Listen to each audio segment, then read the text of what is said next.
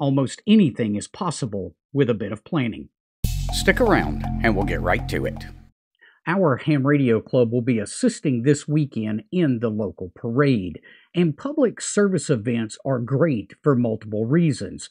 Now, actually, this will be my first time participating in the event, and our primary job is to line up parade participants in order and then provide a list to the TV crew of the exact order that we've stacked the participants.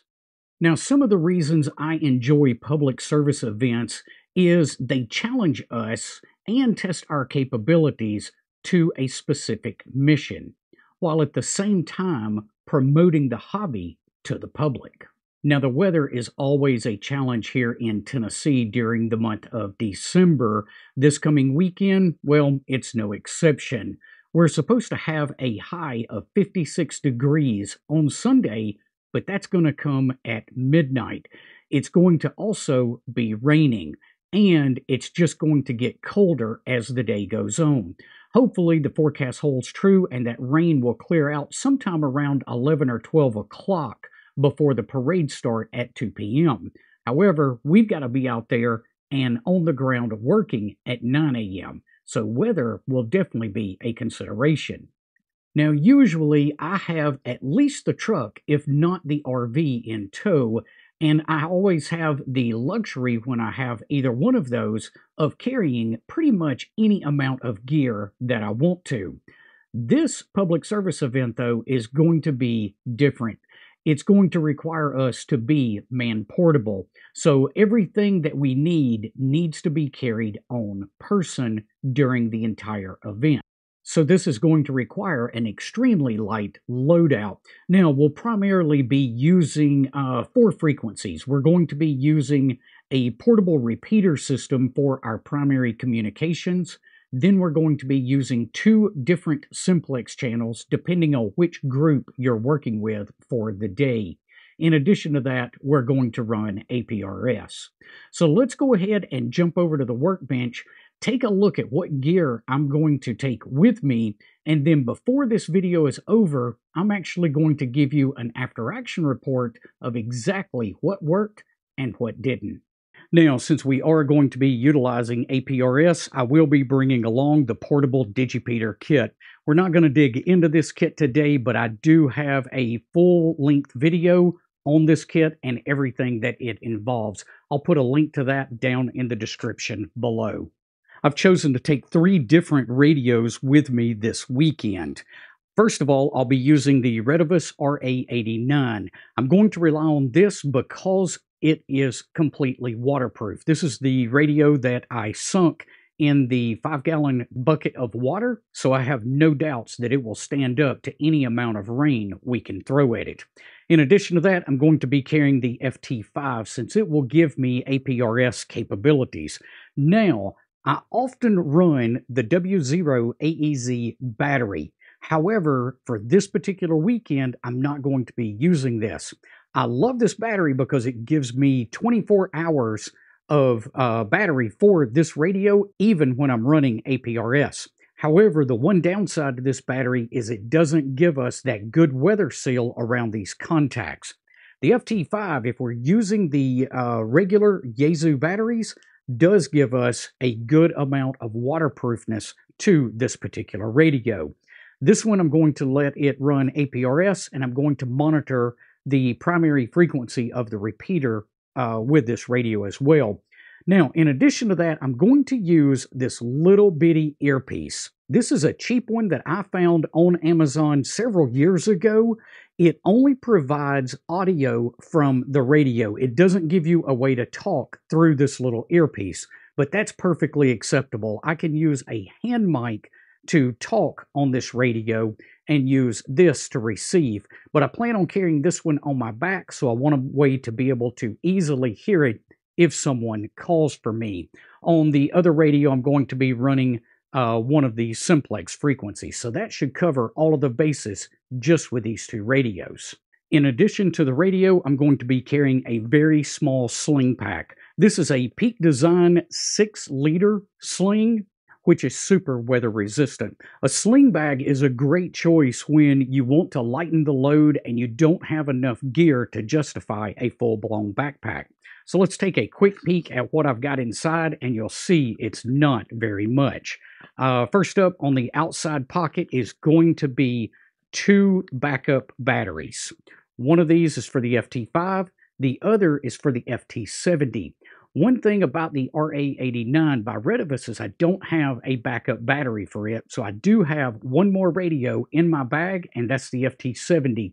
That's just going to serve as a backup in case that RA89 won't hold a charge for the duration of the event.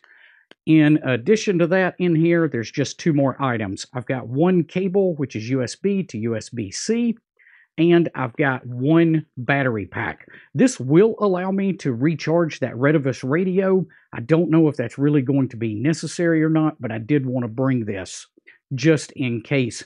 It also, this particular battery pack has wireless charging capability, so I can lay my iPhone right on top, and it will go ahead and charge that with no additional cables. Now, real quick on the inside of the bag, we've just got a few more items. This right here is a bag that I am going to use. I'm going to be wearing rain pants during the event, so those pants don't have pockets. I'm going to take everything that I normally carry in my pockets and just put it in this little pouch to keep it all organized.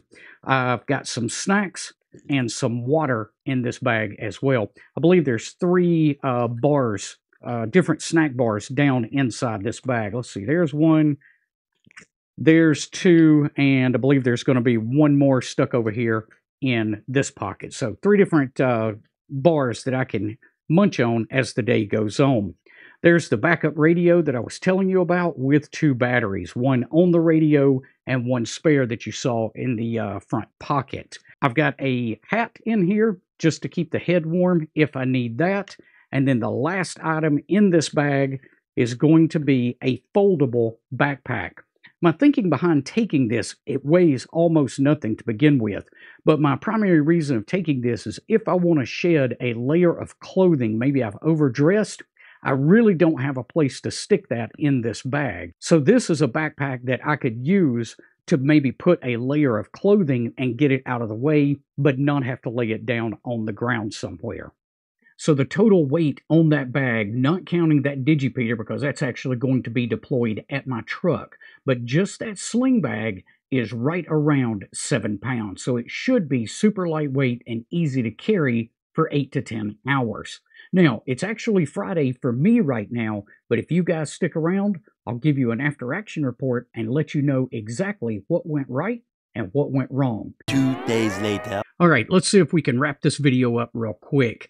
Absolutely nothing went as I expected it to go. Weather was not an issue as far as rain was concerned. It was only cold and windy. All of the weather actually passed through last night as I'm recording this. We did have several tornadoes get dropped in the Middle Tennessee and Southern Kentucky area. Closest one to me was probably 5, maybe 7 miles to my south, but 0 damage here. So weather actually really wasn't much of a concern today other than being a little bit cold. When I got there, I found out that I was assigned to the technology team. So me and one other guy were responsible for getting the portable repeater on the air and the portable digipeater on the air. Speaking of the digipeater, I did have one minor issue with that, and that was the battery didn't last quite long enough. Almost. We were this close. I'd never run that digipeater in cold weather. It got down somewhere around 40 to 45 degrees today. It was never warmer than 45 degrees. But with that digipeater being run in cold weather, the HT battery just didn't last as long as it has for me in the past when the battery was in a warm area. I believe the last ping I got, I'll put it right here on the screen, but I believe that was around 3:19 this afternoon. We were headed to the portable repeater and portable digipeater site to tear everything down about 4 o'clock, maybe 4:05 in the afternoon. So I almost made it on that. I guess a little 3 amp hour battery connected to that radio next year will give me plenty of runtime on it, and I won't have to worry about it. It was so late in the day that we didn't worry about going back to that repeater site to change out that battery. We deployed both of those on top of a parking deck. That's a 4-story parking deck, and had fabulous coverage utilizing that location. Taking a look at my notes, I think the only other thing we really had to do was, as far as the technology team was concerned, was chase down a printer at one point during the day. That's a long story we're not going to go into. And then, of course, we went back and tore down both the repeater and the digipeater late in the afternoon. Other than that, really nothing too unexpected. The little headset that I wore that I showed you guys just a few minutes ago in this video, that thing was fabulous. The only downside of that is the battery ran dead on it about an hour before the event was over. So the last hour I was just using a hand mic with the built-in speaker that was running kind of on my shoulder, so it was right beside my ear. Still wasn't an issue, but that earpiece was pretty good. But not as much battery as I would have liked to have seen out of it. But that is a pretty small unit. So there's kind of a wrap of the way the day went. Overall, it was a huge success. Now I've got a few lessons learned, but really nothing too unexpected. I appreciate you guys tuning in today. If you enjoyed today's information and found it helpful, be sure to give us a thumbs up before you head off. We will see you guys on the next one. Until then, 7-3.